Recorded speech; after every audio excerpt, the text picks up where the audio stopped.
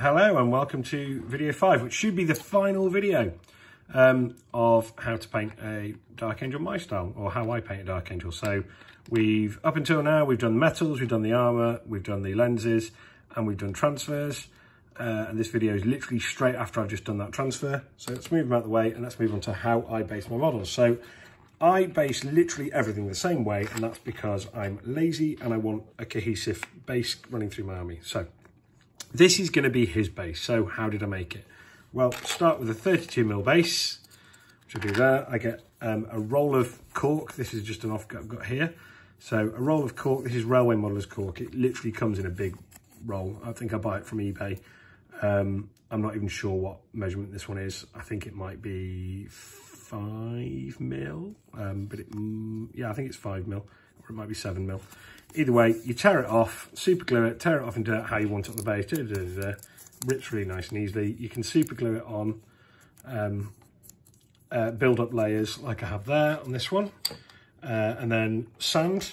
This is my top tip for sand, hobby tip, which was given to me by my good friend Pete Reardon. Do not buy GW sand. Do not buy special modelling sand. Buy bird sand. Okay, so this is what bird sand looks like. You can buy it from every supermarket, like Wilko's, if you're in the UK, Wilko's, Pets at Home, things like that. This was £3 for a kilogram. I've been using, this is just a little bit of it. I've been using this for about 4 years, and I'm not even halfway through the bag. This is it unfiltered. Pete puts his through a sieve, so he gets rid of the larger pieces. I quite like the larger pieces, so I've kept them in, and you can see little offcuts of cork that I've used in there. So a bit of PVA, or if you're lazy like me today, I super glued, so they just go on. And then the whole thing has been sprayed with Army Painter leather brown spray to give it brown. I used to use GW Mornfang brown, but they stopped making it as a spray, and getting your base spray brown makes life really easy. So that's the base. Colours that I will be using on this base are, first of all, tallarn sand. Second, we go for Karak stone. Third, we go Screaming Skull, and then my base rims, I use Steel Legion drab, but you could just use black or whatever it is that you would normally do a base rim for.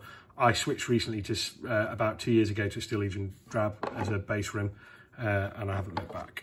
Brush-wise, I use this is an older one. This is a GW large flat dry brush. The newer ones look like that. It's the same thing, large dry brush. As you can see, they're absolutely battered, old, wrecked, but they don't need to be a really high quality brush. They just need to be dry when you're using them. And I won't change brush between stages. So I start off with my tallarn sand. So get a chunk on the brush. This isn't proper dry brushing. This is almost like an overbrush. You can see it, rub it out on there. And then on here,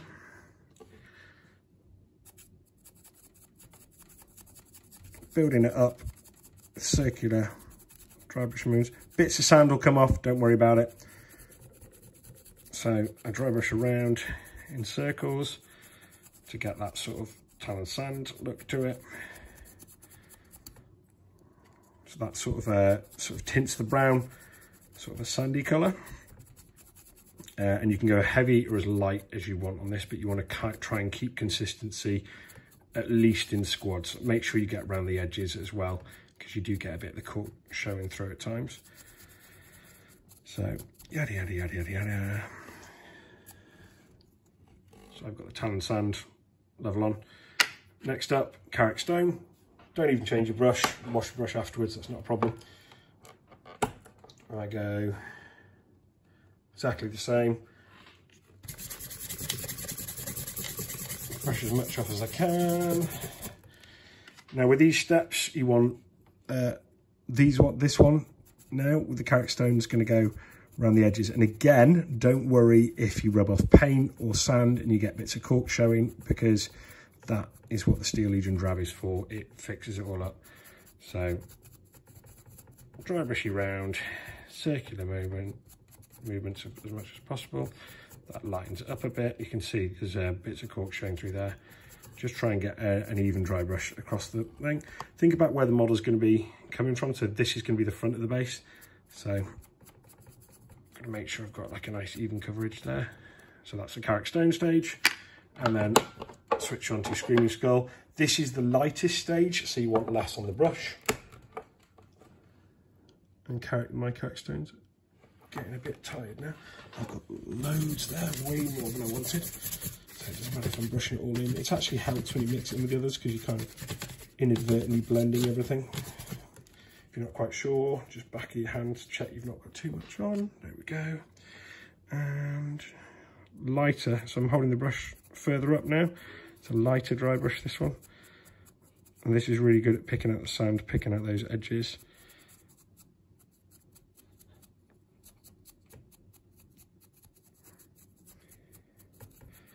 And for all intents and purposes, that base is now finished. Okay, I'll go and wash that brush up in a minute. I need to do the base rim next. So for the base rim, I use Steel Legion drab. So get that for the base rim. In fact, do you know what? I'm going to do my base rim after. I'll show you a different way. So, got my base, got my model. Snapped off the base now, because where it's tacked, I can reuse that on the base later. Line him up on where you want him on the base. So, I think about there works. I didn't really map out where this base was going to be before I put the model, so he's slightly over to one side, which I wouldn't normally like. I'd like him a bit more central, but it's there. Bit of super glue.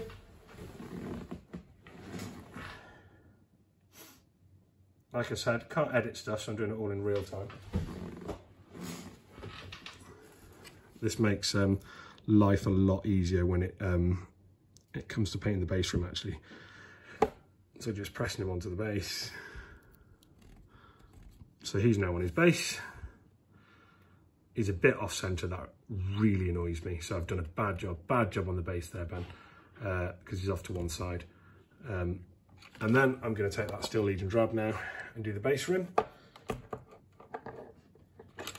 Now there is actually one stage that I'm going to do after off camera, but you've already seen it because you've seen the finished model, which is the thumbnail for all of these videos.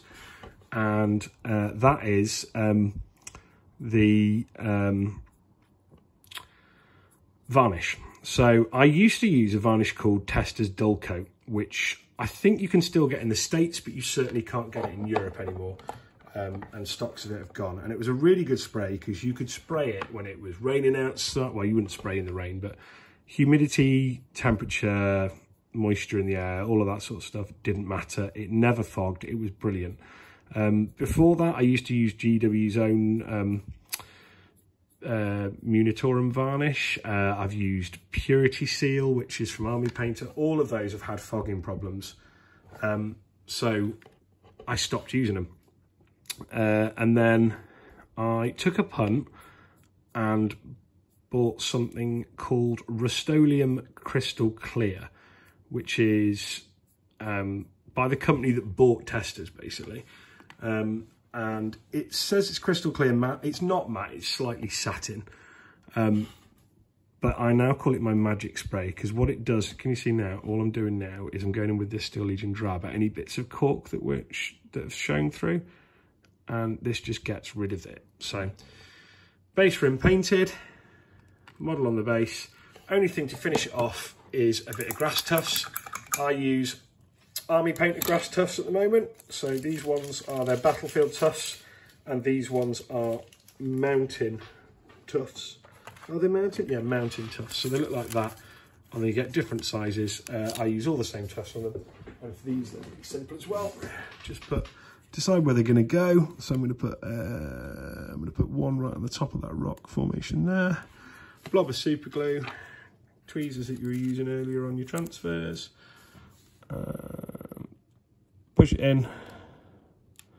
There's your grass tuft, and you can put them wherever you like. I think I'm going to go 2 on this because I've got lots of places. So yeah, that varnish is magic varnish. It's amazing, and I have re-varnished my entire Dark Angel army using it.